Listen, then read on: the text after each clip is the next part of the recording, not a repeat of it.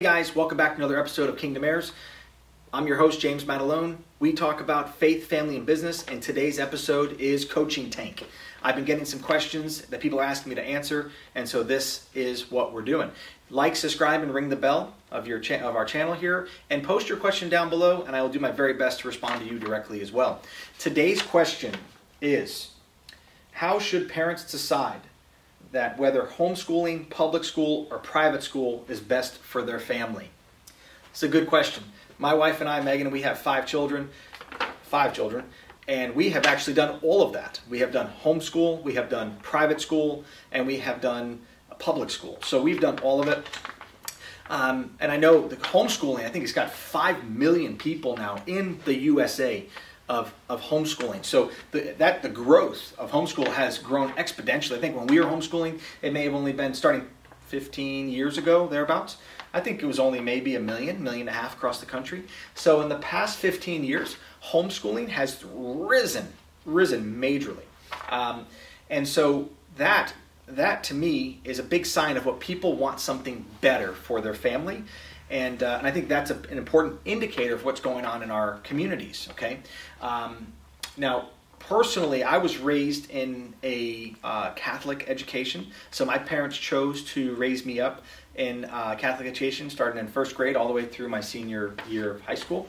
And so I have a background of private school, okay, and which is very expensive. We all know private school starts typically in the $7,000 upwards to $10,000 to $12,000 per year, depending on where you enroll your child. And so I think what's really nice is that my wife Megan had a mixture. She had public school, and then she also had homeschooling for her education. So we kind of had the mixture of private school, public school, and homeschooling. So we had all three. And we had to evaluate, what would we do? What did we want to do to raise our children? Because ultimately, it's not about our parents and how we were raised and how they decided to raise us. Ultimately, it's about how we decide to raise our children together. Okay, so it's very important not to just do things because, well, that's how I was raised. What you're saying is that if that's how I was raised, and so that's how we're going to do it. What you're saying is you're just going to mindlessly make the decision based on what your parents decided. Now, that's not bad. It's not bad, but it's a caution flag. It's a yellow flag, because you and your wife are two different people coming from two different backgrounds. So together, you've got to put your mind together and your heart together and pray about this together, saying, what do we really want to do for our family? And it comes down to this. I'm going to write this out. Okay? Maybe you guys have seen some of my Kingdom Leader episodes, so you might want to check that out on our channel as well. We have Kingdom Leaders, where we meet every twice a month here in Corpus Christi, in my home city, and we meet and we talk about what it takes to raise up godly fathers, godly husbands, and godly community leaders. So you might check that out. It's a little plug. So, the vision of my family. What is the vision of my family? Now, we all work for companies that have a vision statement. We all work for companies that have a mission statement. We work for companies that have core values. Here's the question. For you and your wife, or for your husband and yourself, what is your vision of your family? What does it look like? Where are you guys at in 5 years? Where are you at in 10 years? Where are you at in 20 years? What do you want it to look like? It starts right now with your young children. Okay, so don't push that idea back, and surely do not let the world clog your thinking so that you don't even think about this. Okay, because you might wake up one day saying, I missed out on what we could have had together. And that's a reality. Okay, so what is the vision of your family? And how do you get there? So, for my family and I wanted to have a very close, I wanted Megan and myself to have involvement in their education. I always said that, I would always tell people that we homeschooled, and Megan would always say, James, you supported homeschooling and you made it possible, but Megan really was the teacher. Okay, but the buy-in is very, very important. I was 100% bought into this concept. So we recognized initially we thought about putting them into a private school, Christian education, because I thought that was very important. If we weren't going to homeschool, I thought Christian education is very important. And we started out that way. Then we realized that one of our children needed a little more attention than the other. And we said, you know what? And we could have just kind of left them in the system, and they said, well, maybe we'll hold them back, and they're not reading well enough. And this was in kindergarten. Oh, no, it's in first grade. I said, oh, they're not reading well enough. And so we maybe have to hold them back. And we're like, wait a minute, guys. Wait a minute.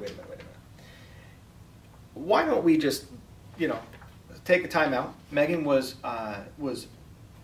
working in the home. She was a stay-at-home mom, but really in the home and working out of the house. And so really the question was, if we have the time and the value is there on education, why don't we take them out instead of trying to be holding our child back? Why don't we take this and raise them in home with education at home? And there's so many different curriculums and ideas and things that are available that really this is something that you want to take and hold on to. Do I want my child being held back? Do I want them to deal with that stigma? Do I want them to deal with oh, you're not the smart one, and so forth? Because all that's real. And the answer was no, we don't want to do that. You know what? Thank you so much for your evaluation. We're going to take them home, and we're going to educate them here in our home based on these curriculums. And from there, they shot up. They shot forward with their learning, right? And so we're like, man, this is great. We love it. We love it. And then from there, we went from our 3 little girls that we homeschooled up until middle school and high school. And at that point, we decided together, my wife and I decided together, you know what? Let's move into a really good school district, and let's make sure they have an opportunity to kind of expand their mind with the maths and with science and robotics and so forth. And so we put them into a public school setting. Okay, it was a small public school, rated very, very well for academics, and that's what we did. And it turned out very well. Okay, and we did that for 4 years for our older and 5 years for our younger. My point is that it doesn't have to be one way and that's it. It can be a nice mix. You can blend it together. Ultimately, it's what's best for your family. Okay, and what's best for your children's education. And it's not always that you need to have a classical education. It's not that you need to be in the fine arts. Maybe your kids aren't interested in fine arts. Maybe you are, but maybe they're not.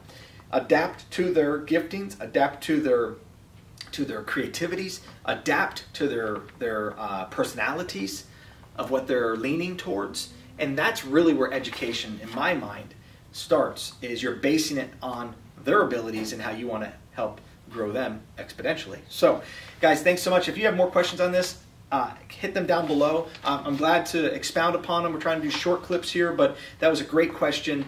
And it always goes back to, for your education for your children, what's your vision for your family? That's going to be a keystone for your family life. So, thanks, guys. We appreciate you. God bless you. We'll see you next time.